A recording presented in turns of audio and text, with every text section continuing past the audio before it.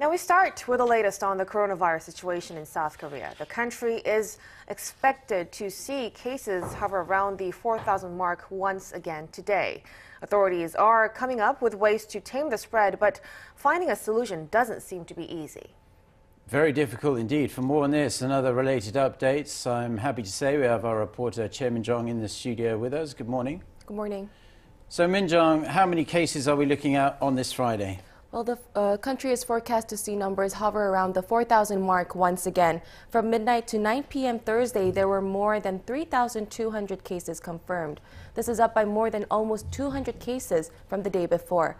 Authorities are on high alert as the capital Seoul continues to witness over 1,500 cases.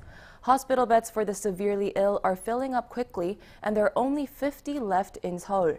The number of people being treated at home has also increased drastically. Almost 3,700 people living in Seoul are currently being treated at home, and compared to the day before, this is an increase of over 560 patients. Meanwhile, more than 80% of Seoul's population have been fully vaccinated, but over 30% of the new infections are breakthrough cases. Right, Min-jung, but yesterday we heard that authorities have met to discuss strengthened distancing measures, but we heard that the announcement has been postponed. Right. They were originally set to announce tougher antivirus measures today, but the authorities failed to reach a conclusion after Thursday's special meeting on pandemic response. Some of the plans that came up during the meeting was ramping up vaccine booster shots for seniors and expanding vaccine pass mandates to those under 18 as well.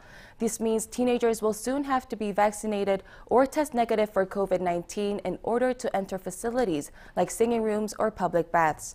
There appears to be talks on mandating vaccine passes in restaurants and cafes as well as reducing the number of people allowed for social gatherings.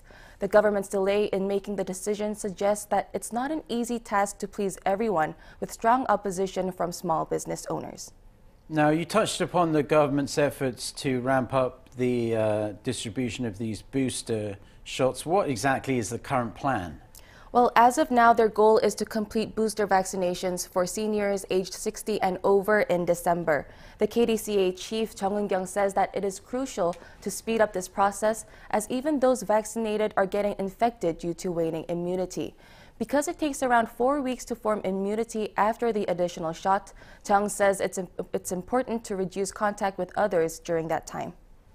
Now, Min-jung, how are things going with the vaccinations for younger people?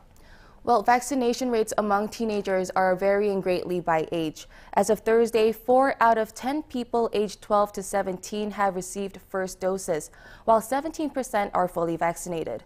If you look at ages 16 to 17, 7 in 10 people have received first shots, and close to half have completed vaccinations. But in the lower age group from 12 to 15, less than 2% have been fully inoculated. And data shows the lower the age, the fewer people getting shots.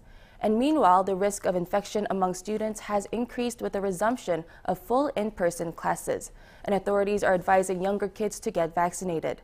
This comes as an average of 400 students are getting infected in a single day. This being said, authorities have extended vaccine reservations for teenagers until the end of this year. Those aged 14 and over may also reserve leftover vaccines through Kakao or Naver.